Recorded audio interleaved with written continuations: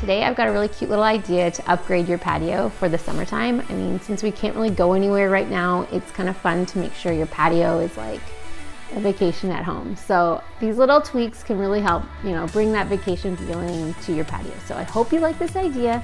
Click like below, subscribe, yada, yada, yada. Anyway, I'll talk to you soon. So I'm sure you've guessed it, I'm sharing a DIY fringe umbrella. I love fringe umbrellas. I just found them super expensive and I decided I would make one. So I got a patio umbrella from, I think, Canadian Tire, and then I bought some fringe from the fabric store, which is always on clearance, by the way.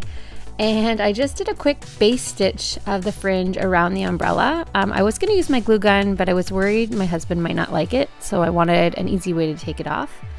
But I love the way it turned out. I love the way the fringe kind of blows in the wind. It's like the perfect little addition to my patio, so super happy about it.